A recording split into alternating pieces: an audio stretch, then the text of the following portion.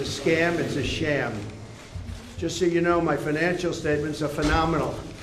They are actually less in terms of the numbers used than the actual net worth. The actual net worth is substantially more. No bank was affected, no bank was hurt. They don't even know why they have to be involved.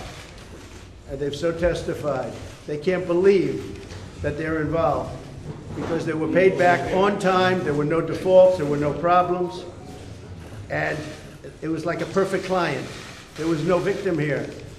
The banks were represented by the best, biggest, most prestigious law firms in the state of New York, actually in the country. Some of the biggest and best law firms, in all cases, the biggest and best law firms. That's who represented them. The banks got back their money. Again, there was never a default. There was never a problem. Everything was perfect.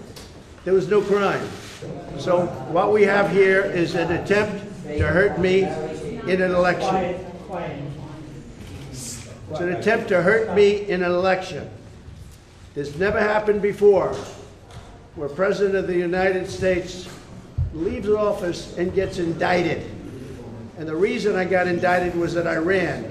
If I didn't run, I'd be sitting right now at a beach like Biden does every time, even though he's supposed to be working.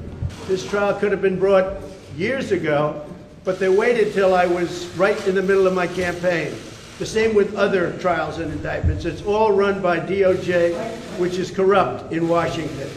Everything goes through them.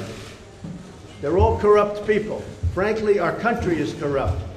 And that's one of the reasons I'm running. We're going to straighten it out.